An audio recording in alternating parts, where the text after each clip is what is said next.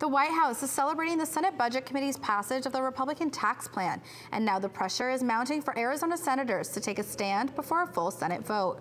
Cronkite News reporter Fraser Allan is tracking the latest in our Washington bureau. The pressure came from both sides on Capitol Hill today. While President Trump was meeting with Republican senators to push for the tax bill, a group of Arizona residents came to lobby against it.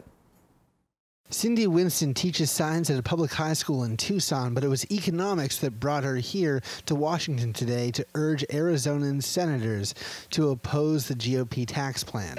Winston worries that the plan would hurt teachers who already suffer from low pay.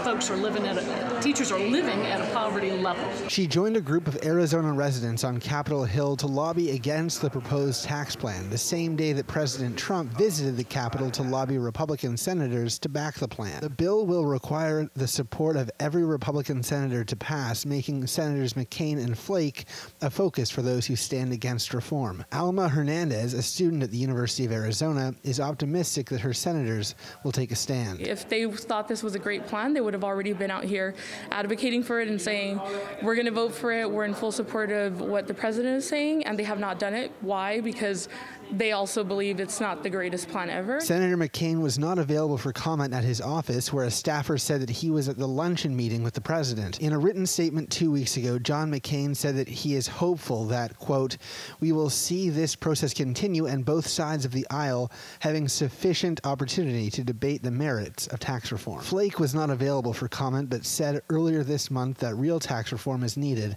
and not just, quote, cut, cut, cut. As a struggling student, Hernandez wants the Arizona senators to oppose the plan that she feels will discourage students and damage the workforce of tomorrow. We can't have people going into these professions and expecting them to be in a huge amount of debt because of these tax cuts to the rich. Now, the House has already passed its version of the tax plan, but Senate debate could start Thursday on the bill that would cut $1.5 trillion in taxes over the next 10 years and add significantly to the deficit at the same time, critics say. Live in Washington, Fraser Allan, Cronkite News.